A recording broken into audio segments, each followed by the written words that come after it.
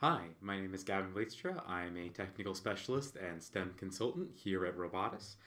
Today is going to be the part 2 to using everyday electronics with Dynamixels. We're going to be going over digital sensors.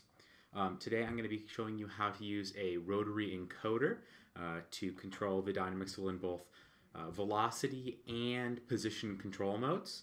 I'm going to be using an XL430, the LN101, so we can get real-time feedback from the Dynamixel, a Dynamixel Shield, and an Arduino Uno, as well as an SMPS power supply and various connectors and cables so that we can hook everything together. All right, I'm going to go ahead and put all this together. Here you'll see a wiring diagram of what exactly is going on and how things are connected. Okay, here we are. I'm going to go ahead and hook everything up really quick.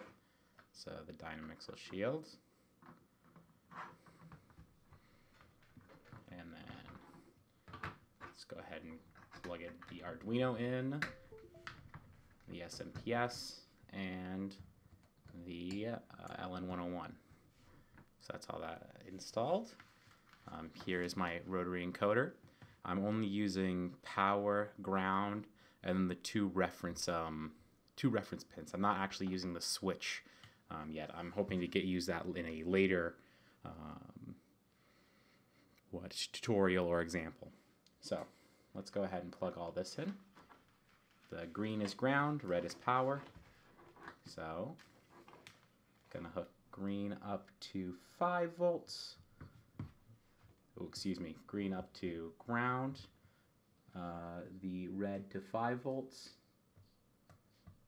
and then we're going to take the 2 different inputs and hook them into pins 4 and 5.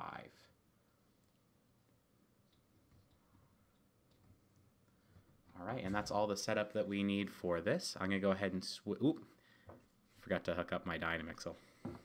It's kind of important.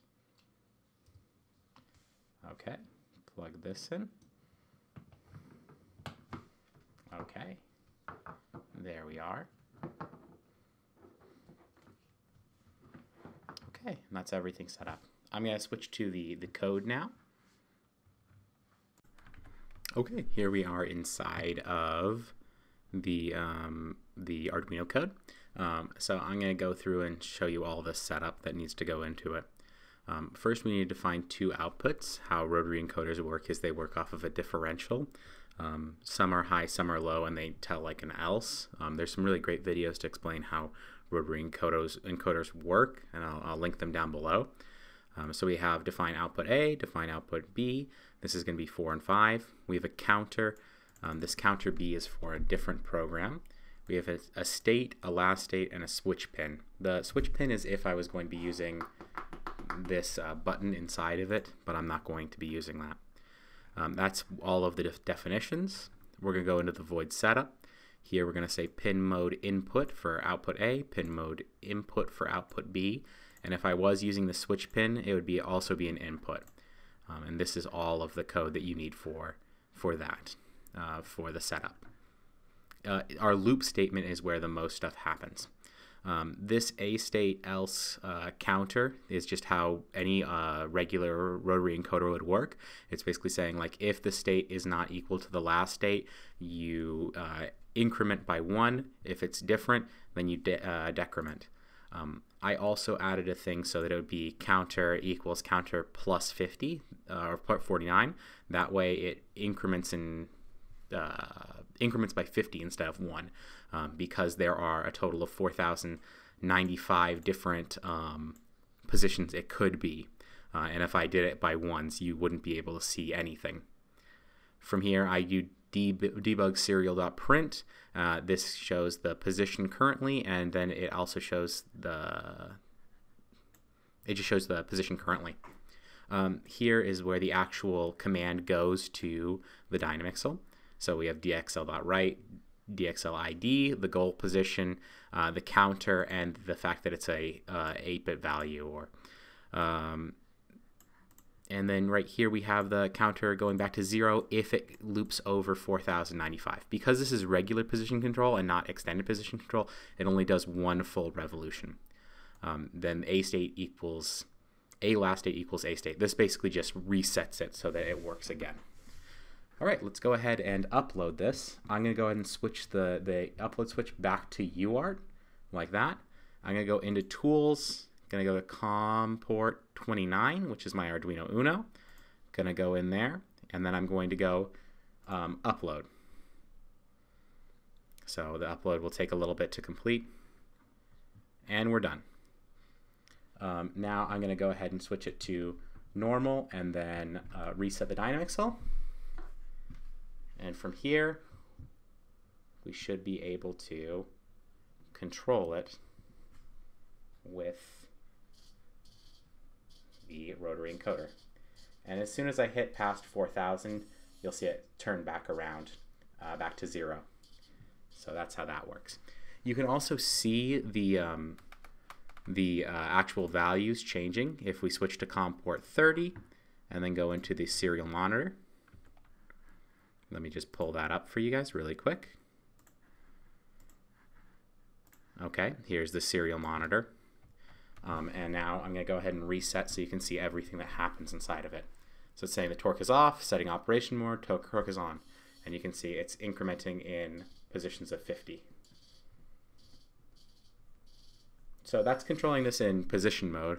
I'm going to go ahead and switch and show you guys what velocity mode looks like.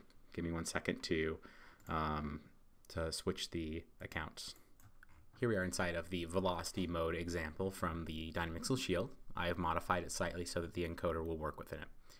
It's the same includes in the beginning, defining the pinouts for 6 and 7 or 4 and 5 will be output A and B, counter, A state, last state, switch pin if I was using it. I'm not using it here. Then it's going to go into the regular setup that it does for velocity mode.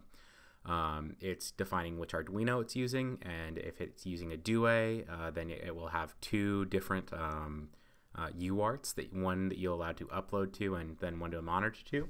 That means that you don't actually have to use the LN101. Right here we're doing the Dynamixel ID. This Dynamixel's ID is ID2, the protocol version, also 2. And then we're going to be going into the void setup. Same void setup here, pin mode, input for output B, output A, and switch pin. This is setting up the baud rates for the serial monitors, both for the actual USB monitor and the LN101. And then we're going to go down into our void loop.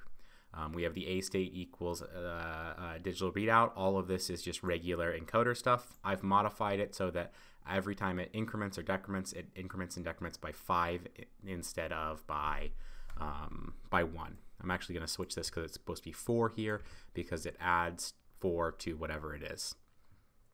Right here we have it so that if it's going by units of percentage.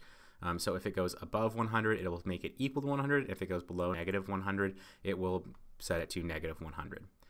The A state, A last state is equal to A state just allows you to actually operate the encoder without it messing up, basically.